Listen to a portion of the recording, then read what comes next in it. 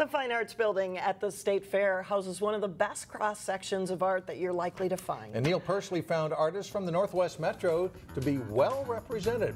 Shows us a few examples in today's Weekend Showcase.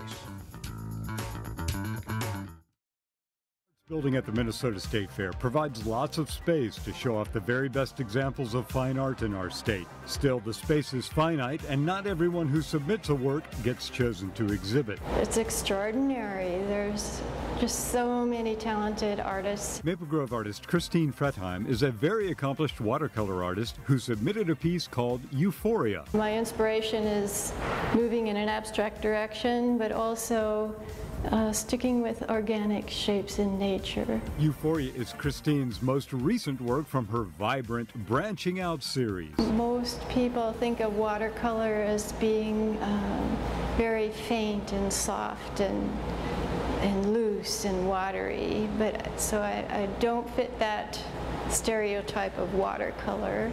Every year, the exhibit in the Fine Arts Building is the most well-attended art show in the state of Minnesota.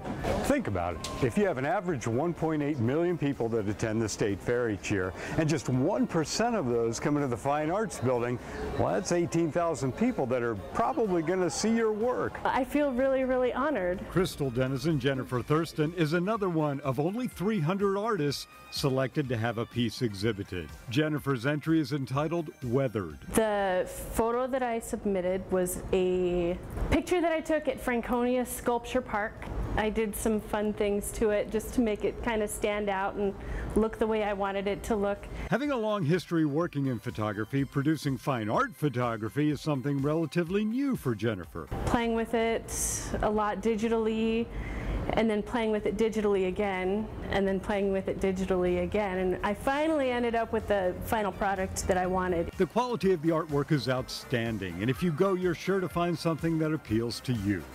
For Weekend Showcase, I'm Neil Persley, 12 News.